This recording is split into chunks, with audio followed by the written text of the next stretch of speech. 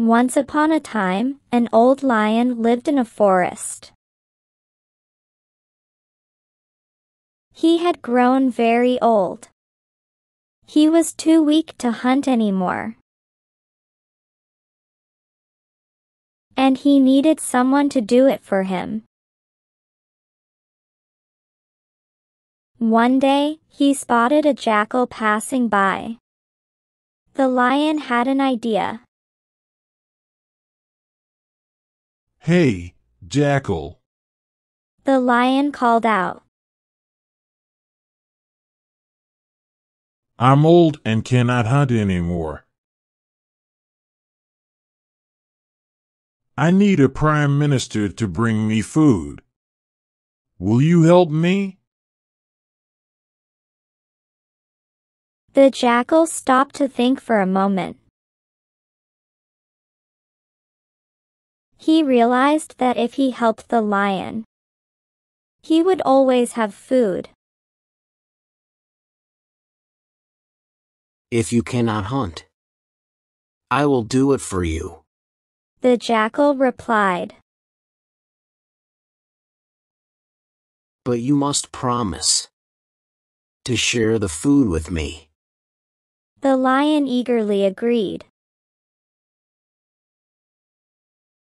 The jackal went looking for prey. It sighted a donkey grazing in the field. "Ah," thought the jackal.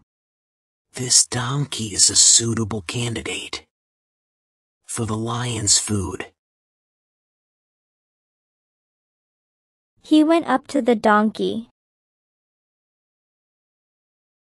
"Here you are.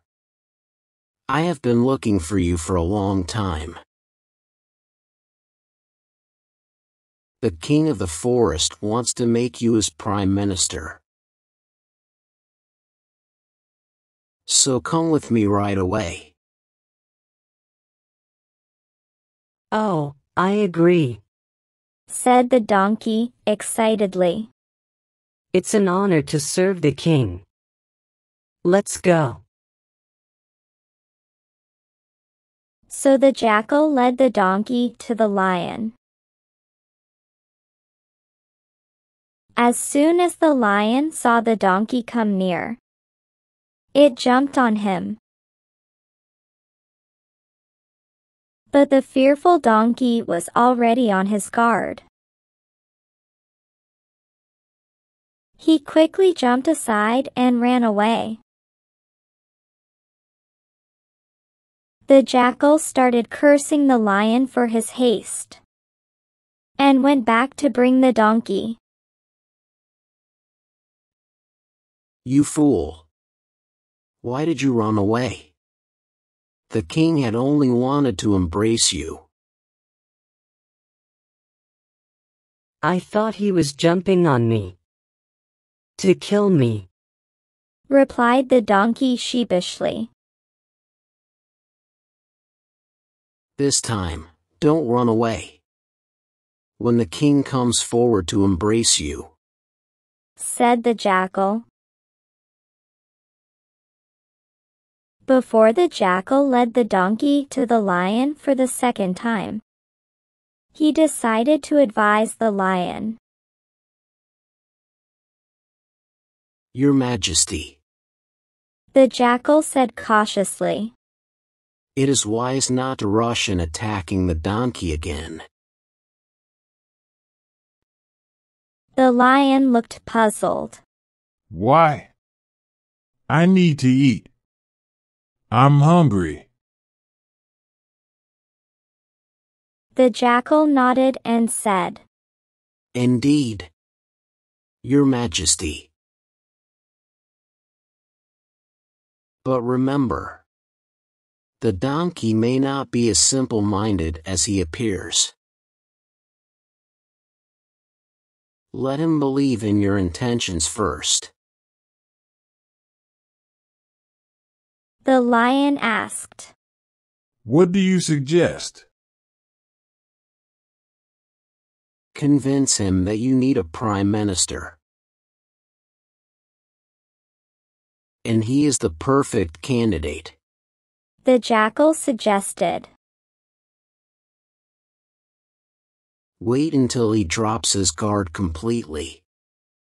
Then attack. The lion agreed. Very well. I will proceed as you suggest. As the jackal led the donkey towards the lion, the old lion greeted them warmly. Welcome, my new Prime Minister. The lion said kindly. I have been looking for someone to help me manage my kingdom.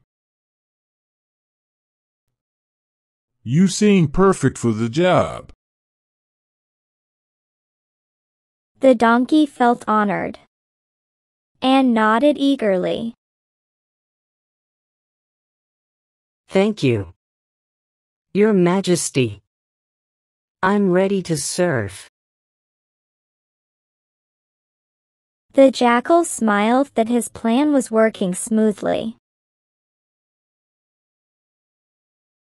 Your Majesty. He added respectfully.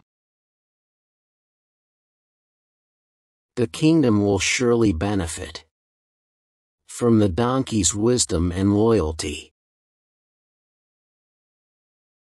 The lion nodded in agreement. Let's prepare for your new role, he said to the donkey. This time, the lion was not hasty. One day, when they were alone, the lion saw his chance.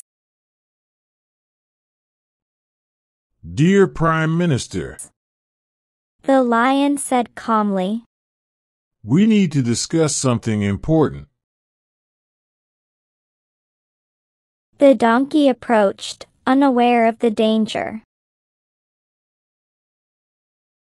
The lion pounced swiftly, his claws tearing into the donkey's flesh. Startled, the donkey tried to defend himself, but it was too late. The donkey died instantly. The lion gave a small portion to the jackal and kept the rest for himself. You have taken a very large portion, Your Majesty, said the jackal. This is called taking the lion's share. You fool, said the lion. Now I am going to take a bath. You stand guard and take good care of the donkey. The lion has cheated me, thought the jackal. I should get my proper share.